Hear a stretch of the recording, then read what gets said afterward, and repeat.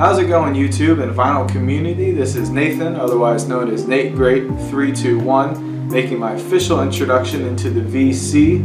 I've been watching vinyl community videos and collecting records myself for about 2 years, and I finally buckled down and got a camera and decided to start making videos myself. It's something I've wanted to do for a while, and so thank you for joining me on this journey here. We'll see how it goes. I'm a frequent poster on Reddit under the R-Vinyl subreddit, so some of you may have even talked with me there and not even known it. I'm there under the same name, n8great321, if you want to find me on there.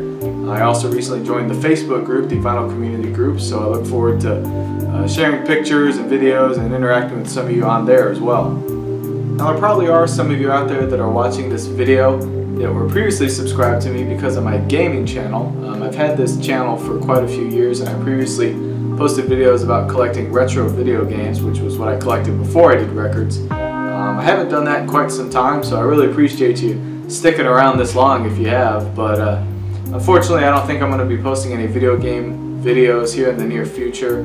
I've stopped collecting those. It's become a little too expensive, and to be honest, I have most of the stuff I wanted anyway.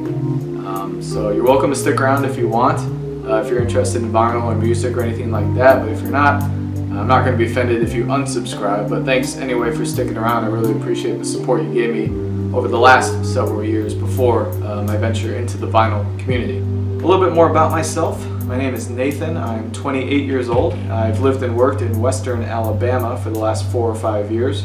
I'm originally from the North Chicago suburbs.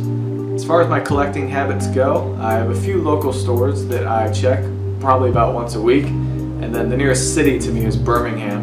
And if I have a free weekend, maybe on a Saturday, I'll head out there. They have a couple good stores there as well. I've gotten plenty of good stuff up there.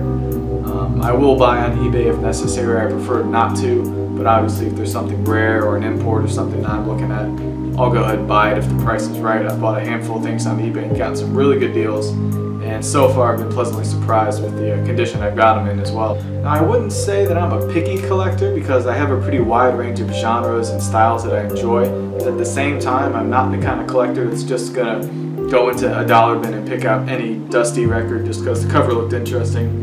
I try to be somewhat selective as far as price, as far as condition, and make sure the stuff that I'm bringing into the collection is something I'm going to actually enjoy. Now, that being said, since I started collecting records, I've been introduced to a whole lot of new artists and genres and styles that I was really never familiar with before and have really grown to like. So I think if you're watching and you see some of my pickups, you'll see some of that variety. As far as what I'm into right now, I think the main sort of decade that I enjoy the most is probably 80s. I obviously dabble in some 70s and earlier stuff as well, depending on what it is, but I think for the most part 80s, and maybe more specifically early 80s, kind of new wave, post-punk, alternative kind of stuff is what I really enjoy right now. That's not to say that I can't change over time, but at least that's kind of what I'm focusing on right now.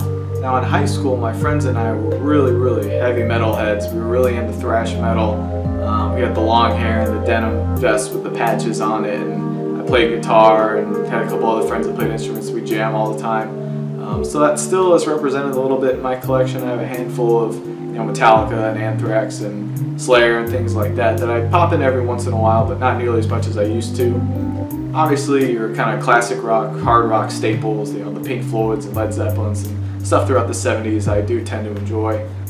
And so that's a little bit about myself and my channel. I appreciate you guys watching. I hope you subscribe and stay tuned and join me on this vinyl journey and allow me to share my collection with you and interact with you guys. I'm really looking forward to it. So for now, this is n8great321, signing out.